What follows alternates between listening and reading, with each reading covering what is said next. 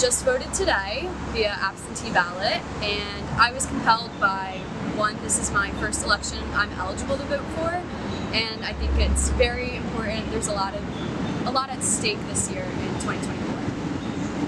I am planning to vote. I've actually already voted using absentee ballot. I voted on October 5th. That's my birthday, so I thought that was a pretty great way to spend my time. I felt a sense of relief knowing that, okay, I'm finally participating in my country's democracy, but also a slight sense of anxiety, one of thinking, is this going to get there to my home state on time? And even if it does, will it be accurately counted?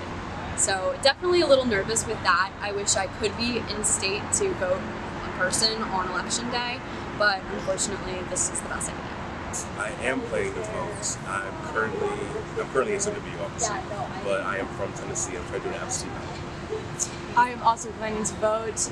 What compelled me is, I think this is one of the most important elections. It's also my first time voting, as I just turned 18. Tennessee, they have two rules. One is that you can't be an online voter, so you have to register in person in the voting commission, and then you also have to have voted before.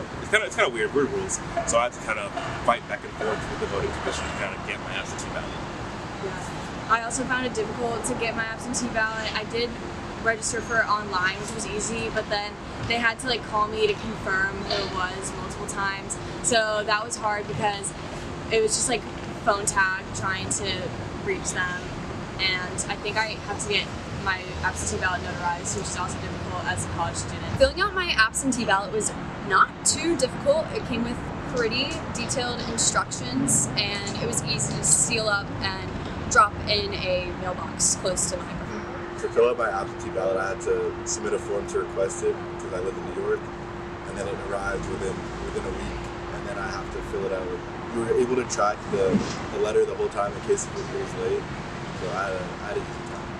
So I requested the absentee ballot in September, and it took a really long time to arrive. So I was worried that it wasn't going to arrive in time for me to submit it. People do come in and ask for ballots, but it's not really sure whether it has been lost or if from their county if it has been sent to us. Because that happened with my ballot too. I thought my ballot wasn't sent yet, but it was just the offices back home taking a long time. I've noticed a lot more red states. I think that's a bit more important, at least in the context that we're in a blue state at the moment. There are blue ballots coming in, but it's a lot less because I feel like it's everyone who goes here that are from the blue state is nearby, and so they'll either just go home and do it. And I've heard some friends oh, they're just gonna drive home and then drive back to do their voting. The election atmosphere, I would say, has been anxious. I feel like a lot of people are scared to have hope about a specific outcome. I think it's been a very taboo conversation.